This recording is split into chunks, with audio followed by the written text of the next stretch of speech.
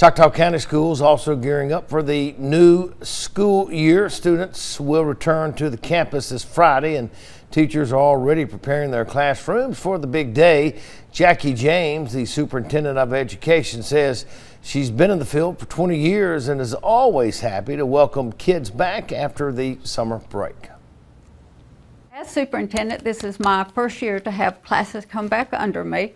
We're always excited to see the kids. Summer is honestly our busiest time in the offices. That's where we set schools up and enroll students and everything we have to do. But Friday will be an exciting day. And again, Choctaw County Schools will return to the classroom on Friday. In our 6 o'clock show, hear about a new building project happening at one of the Choctaw County High School football fields.